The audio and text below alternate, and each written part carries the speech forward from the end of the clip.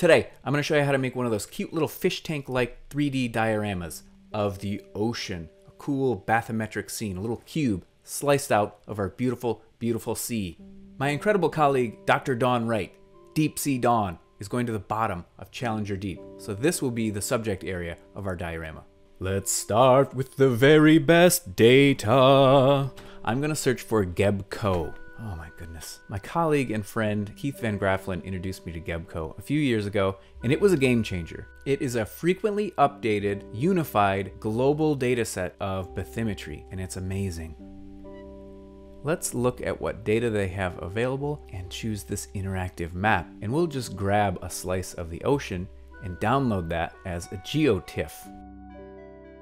So here is Challenger Deep within the Mariana Trench, and I notice it says use the keyboard, Control plus mouse drag to choose your area of interest, which is actually really cool. So I'm going to choose this area somewhere around here, and I'm going to choose a square-ish thing. How do I know that I've got Challenger Deep in this location? It's because I Googled Challenger Deep coordinates and got this. So I can visually verify that my area of interest encompasses the location of Challenger Deep. We got it. It's in there somewhere. It's actually right there and there and there are the three pools of Challenger Deep. I'm going to choose GeoTIFF as my preferred output format because I love GeoTIFFs, and I'll add it to the basket. We'll check out this basket and then download it. There it is. Open this up and I can extract this to my working folder.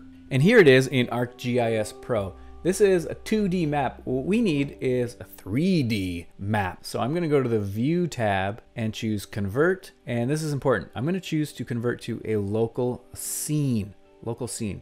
I could do a global scene, except this is underwater and I'll have a curtain from the surface sea level droop down, which is cool for some things, not for this. So local scene will make it all by itself. Here we are in a local scene, and if I tilt this, it's flat. It's totally flat. That's because the default world elevation surface is just for land. It doesn't include bathymetry. I'm going to turn this off. Boop. I'm going to duplicate this, copy, paste, and watch this. I'm just going to drag this bathymetric elevation model into the ground elevation surfaces. What? Now I'm looking at only the bathymetry and no other elevation. Isn't that cool? It's pretty flat though. I mean, this is it. This is in real life. This is, we're starting out at 1.5 kilometers deep at the highest point here. And it goes all the way down to almost 11 kilometers deep. But still, because this is such a broad area, it doesn't really look all that precariously deep, even though it really is. So for the sake of visual impressions, we're going to exaggerate. I'll choose ground, go to the appearance tab, and the vertical exaggeration is nothing right now. I'm going to make this 5x reality. And now it looks about how it feels in my imagination. To Dawn, it's probably going to feel like 50x because it's a many-hour trip down to the bottom of this amazing thing. Now let's change this color scheme to something other than black to white. I'll choose, look at this set of bathymetric options. I'm going to go with bathymetry number 3. And to give it a little bit of wrinkly sizzle, I'm going to go to the imagery tab, open the raster functions. Amazing tools. And raster functions are cool because they don't create a new file. It just creates a new layer, re-rendering this input layer. Hillshade. And I'll pick my elevation layer. I'll leave it traditional, that's fine. Okay, now I have a hillshade layer for my undersea world. And I'll give it a blend mode called, oh boy, what should I choose? Overlay? Yes, that looks great.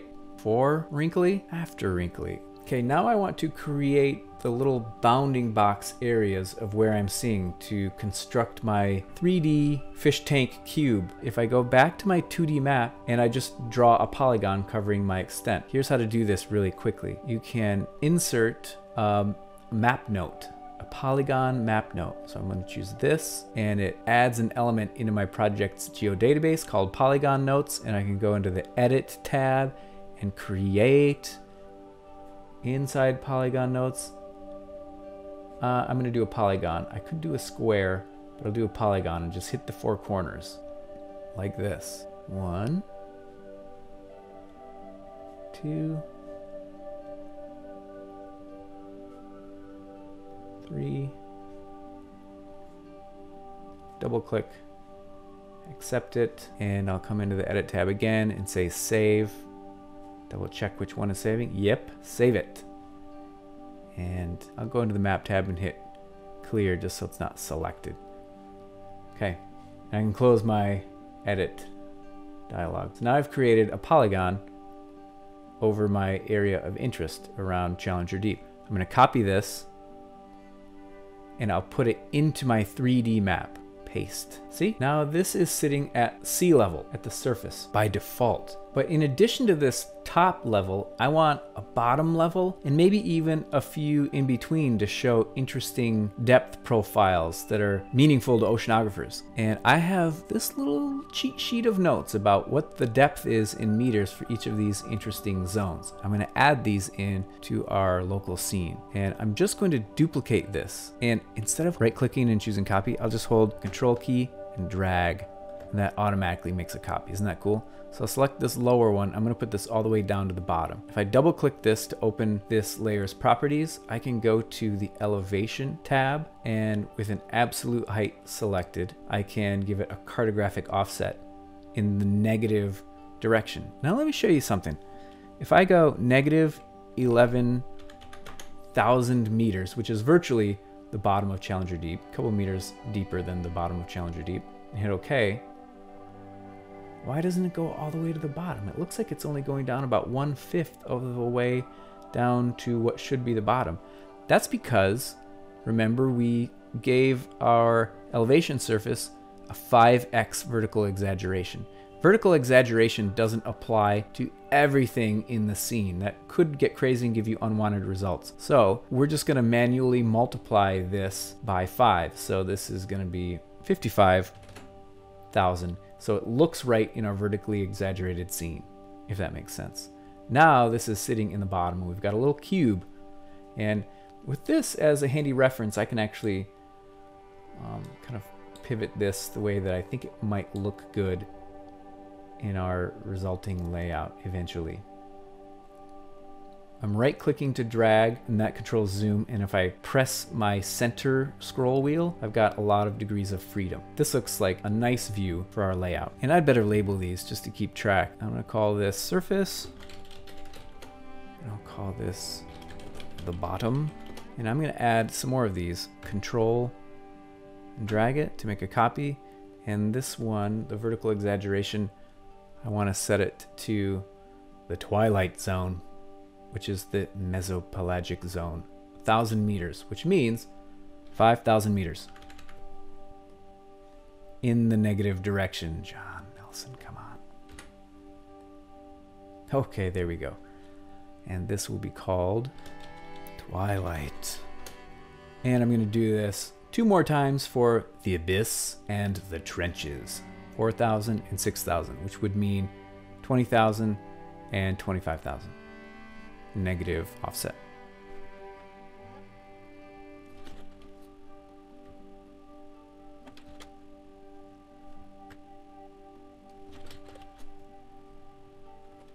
So now I'm going to create a new layout.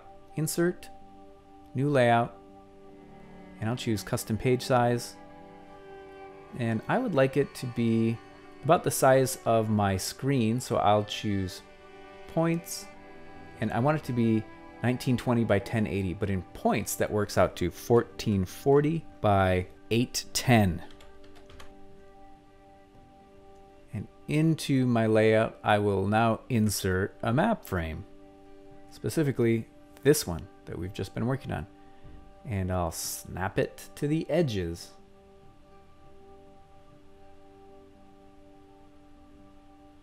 Next, I'm going to start manually drawing fake dirt curtains along the side of this scene. So you'd better have the perspective and setup the way you like it, because if you move your map later, it'll screw everything up. So let's make sure we've got this right where we want it. I can right click this map view and choose activate, and this lets me geographically move it around, and I'm going to center it a little bit better. just like that. And I'll open up these layers, and I'm going to turn off these in-betweensies. And now I'm going to, well, I'll exit my activated map view. Now I'm in the layout. Now I'm going to manually draw in some dirt curtains here to make it look like I've sliced this, and it's a little cutout extrusion of the seafloor. In the insert menu, in this graphics and text area, I'm going to choose this polygon option, and I'll trace this left front face. I'll come up here and I'll find this edge of my mud, and now I'm just going to trace the curve of this, the edge of my seafloor scene.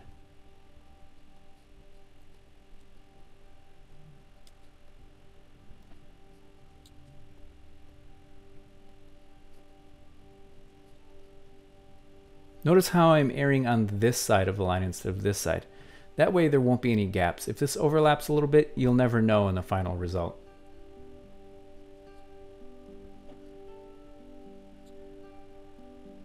Okay, now I'm gonna pause right here for a second because I want to show you a trick I'm gonna do. I want to add a little bit of geological interest into the side of this dirt curtain. So I'm gonna slice it right here because I know that this is a subduction plate and it gets engulfed by this plate and it kind of goes down like a ramp. So I'll draw this. That's where I'll stop it. This I will use one texture, and this side of the dirt curtain I'll give another texture. And now I'll just start drawing this one over here.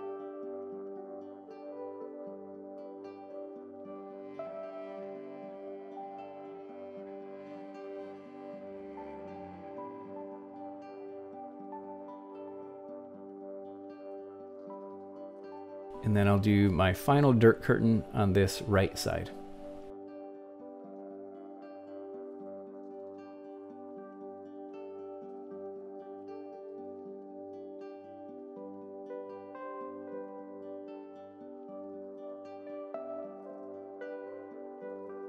And I'll name these.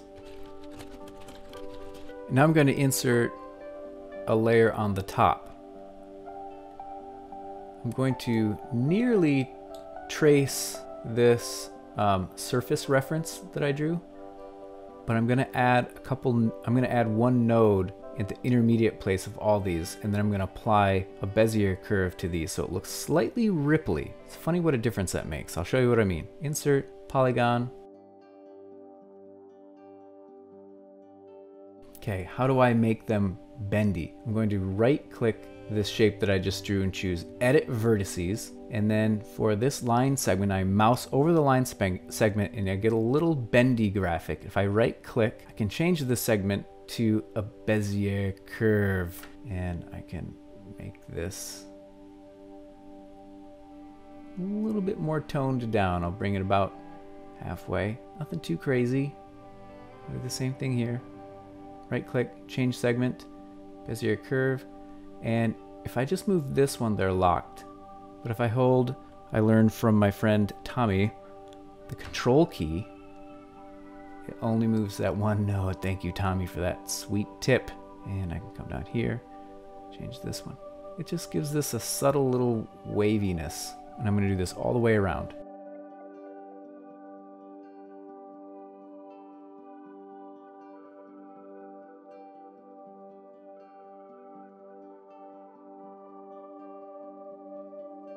Nice and wavy.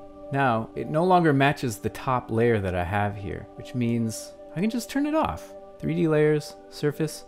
Oh, I'm gonna go here and modify this so it hits the edge perfectly. Edit vertices, grab this one, move it to the edge, accept it. Okay. Now I can turn off that surface reference. I'll rename the polygon that I just drew to be surface.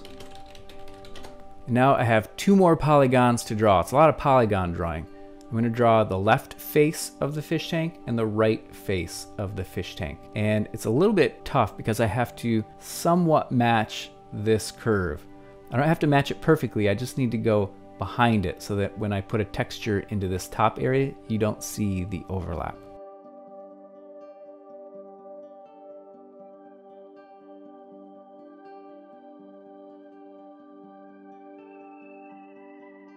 Now it looks bad, but I'm gonna have a solid picture fill for this surface. And when I drag it all the way to the top, whatever I put in here will cover up everything underneath. Here I am at the amazingunsplash.com where you can search for royalty-free photography. I'll search for ocean and see what we've got. This looks like it will be handy. So I'll choose this, and this download option, I'll choose medium because there's a limit in the size. I think it's around 2000 pixels and 1920 is perfect. So I'll choose medium. Thanks, Connor Sexton. Then I'll open the properties for this surface polygon and I'll choose the symbol and go to the layers. I'll uncheck this stroke outline, and instead of a solid fill, I'll give it a, you guessed it, picture fill. Quality, I'll set to picture. I'll choose the image that I just downloaded. And it's really small, so I'm gonna make it big enough to stretch fully across, and that turns out to be about 900 points. If I hit apply, you can see a nice realistic wave on the top. Now, I kind of like the top part of the picture a little bit better than this because the waves were a little bit smaller. So on this Y offset in the pattern group, I can just give it I'm going to say negative 100 points to push the picture down a little bit so we see closer to the top of the picture. Let's see what negative 200 looks like. Too far, I can see the horizon, the end of it. So back to 100, that looked good.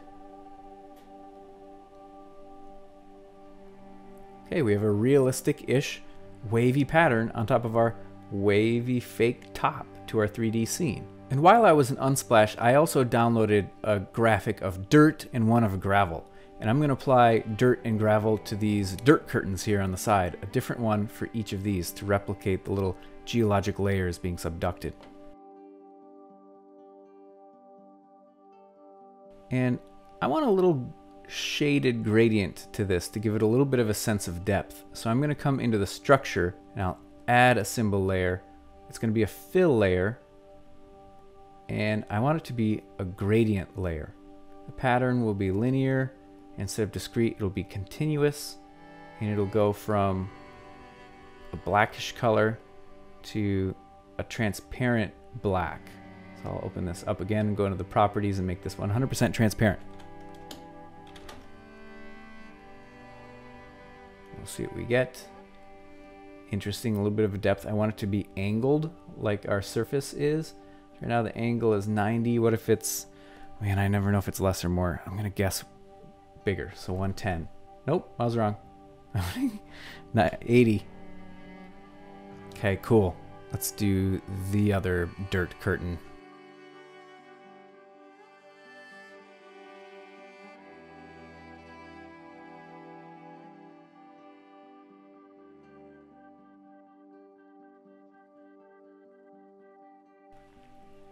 Now looking at this, it's a little dry and I'm not totally happy with this gravel. So I'm going to switch this to a different image I got on Unsplash, and it's a rock face.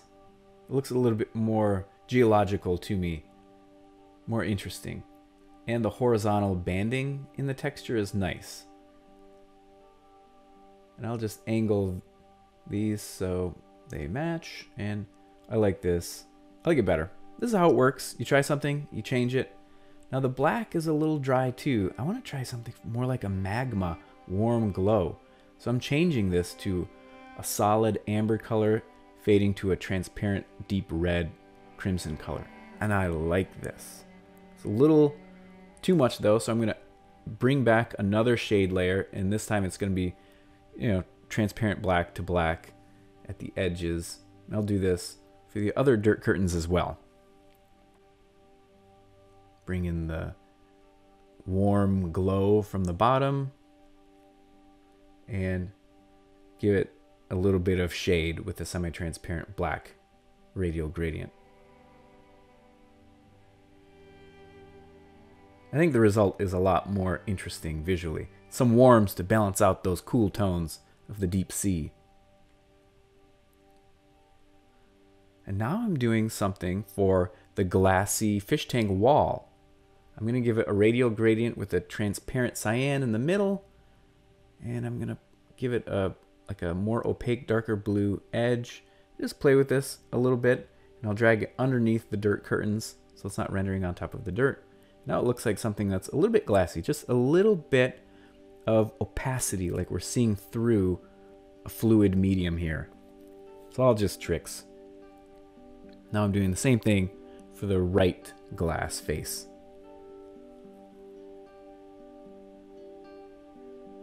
And I'm not entirely happy with the generalness of these waves, so I'm going to add more vertices to this thing. Make it a little bit more choppy and wavy and complex. It was a little bit too cartoony before, so I've just added some more vertices.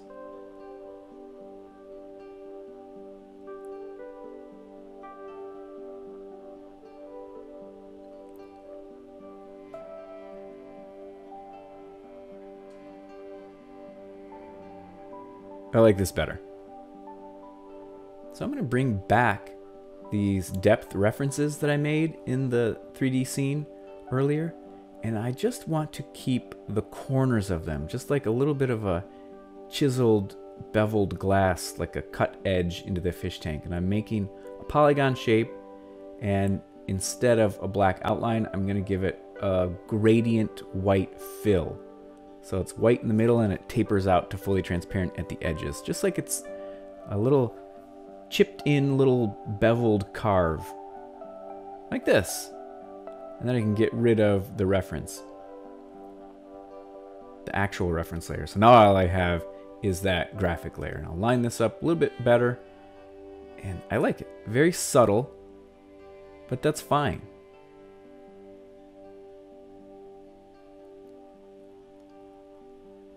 And I'll do this for the other depth references as well. I'm just going to make a copy of the one I already drew and just change the position of those vertices so they line up with my depth reference, and I can turn off that depth reference. Do it again for the third time, this bottom layer called the trenches. Turn off the reference layer. Now we have these three kind of visually, manually hand-drawn, chiseled out references of different depth zones. Now I'm just going to label them. I like Century Gothic a lot for mapping. A nice sans serif. It's crisp, it's lightweight, but it is kind of wide, so it hogs up a lot of space. But in this case, I can handle a lot of horizontal space. Just get the size right. And instead of a solid white, I'm going to dig into this and give it a linear gradient, because I can.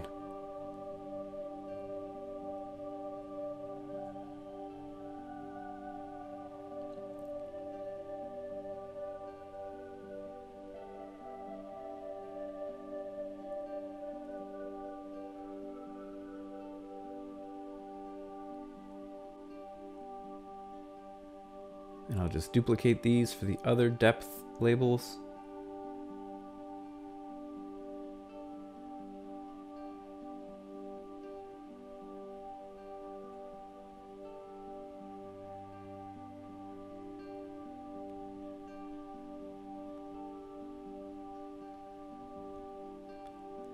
Not a fan of the rotation, so I'm going to bring them back to horizontal alignment. Just play with their font size.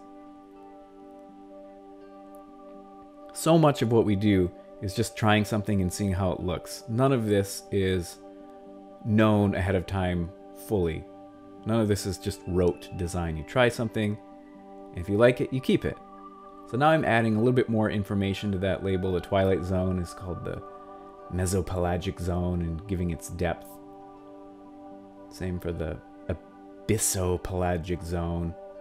And then lastly, the Hadal zone, or Hadal zone. I don't know how it's pronounced. I just barely know how it's spelled.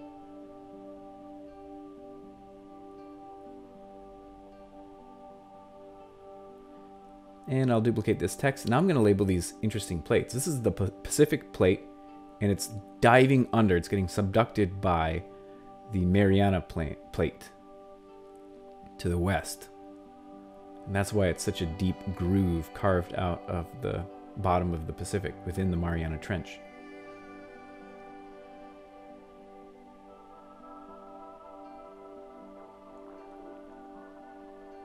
And now instead of just white, I'm gonna add a darker version of, I've duplicated this and I'm gonna make it like a semi-transparent blue version, a little bit darker, just to give it a little bit of carved out dimensionality. Super hack. And I'll copy that down to the others as well.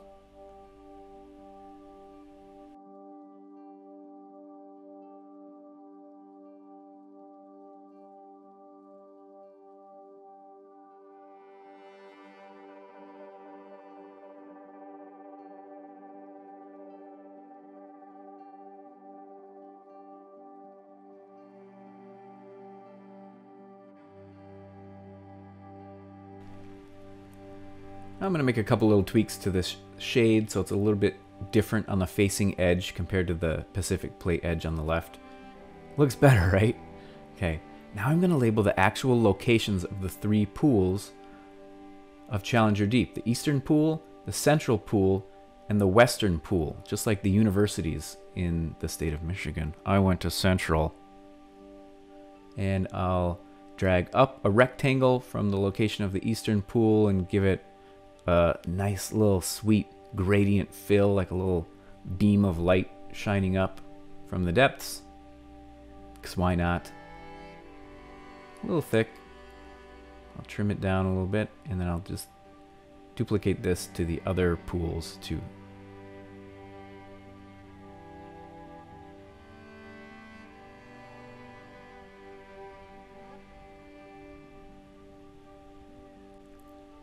Now you notice I'm going to chisel off that little bottom corner by editing the vertices of these rectangles, so it fits better. Okay.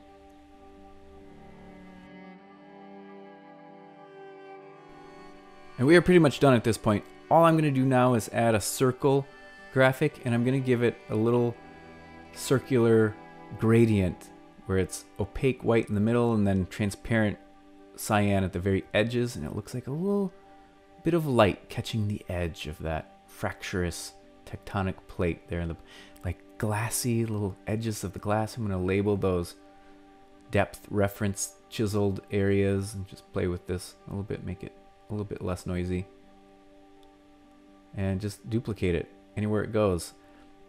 Man, like the logo on the side of the Bigfoot truck in the 1980s when I was a kid. I loved all those glows and shimmers and sparkles on the text. Makes things look really fun and airbrushed and 80s. And I think that kind of works for this aesthetic. And then lastly, I'll just give this a title, Challenger Deep. And I'll kind of drape this diagonally across the side of the fish tank. And I've given it a lot of letter spacing because the letter spacing makes things look grand and glorious. Then all that's left to do is export this thing as a PNG with a transparent background in my case. You can export it however you like. And you share it with your map friends. And that's it, my friends. I hope you give this a shot. Make some undersea worlds, get into some underwater adventures, and I'd love to see what you come up with. Thanks for watching.